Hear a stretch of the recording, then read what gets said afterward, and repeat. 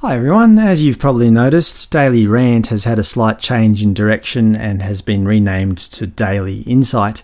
There's a few reasons for this, but before I get into it, I'll just like to thank you all for your continued support. I know I don't say it nearly enough, but I do appreciate you. Sometimes I just get a bit lost in my own head, especially with all the goings-on of late. This video will also serve as a bit of a personal update. First of all, I'm not planning to delete this channel or even change it that much. More so, I'm just planning to shift it slightly to a more positive place. Again, there's a few reasons for this. The first reason is that I've pushed the envelope a bit too far with YouTube. They've sent me a number of warnings of late, which basically indicate that I've gone just about as far as I can go without getting my whole channel suspended. So I've decided to be a bit more diplomatic / cautious in my approach and not push my luck. Discretion is the better part of valour, as they say. This is not me giving in, this is not me giving up, it's just me changing tack a little bit. If I go too far and get suspended, that's not going to help me or anybody else. Secondly, I have become overwhelmed mentally with fighting the good fight. There is already too much conflict in the world, and quite frankly, me fighting people all the time hasn't got me very far, as you may have noted in my recent Zen video. Anyway, for my own sanity, I have to start focusing on more positive things and get out of this mental state of constant battle. It's draining to say the least.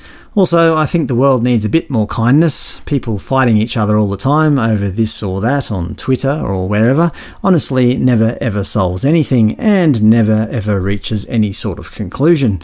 People on one side of the argument will never give in, while people on the other side will also never give in. One must ask then, what is it all for? What's the point of argument if nobody is willing to compromise? Essentially, these Twitter wars are just a giant waste of time, in my opinion. My goal now is just to present some information that I find interesting, present my opinions in a relatively non-combative way, and let you, the viewer, decide for yourself. There is no need for me to be judgmental or combative. The name Daily Insight is a constant reminder to myself what this is all about. Thirdly, I have had a complete nightmare in the last 5 or 6 weeks. I was kicked out of my rental unit. Luckily, I found a new one, which we were able to buy.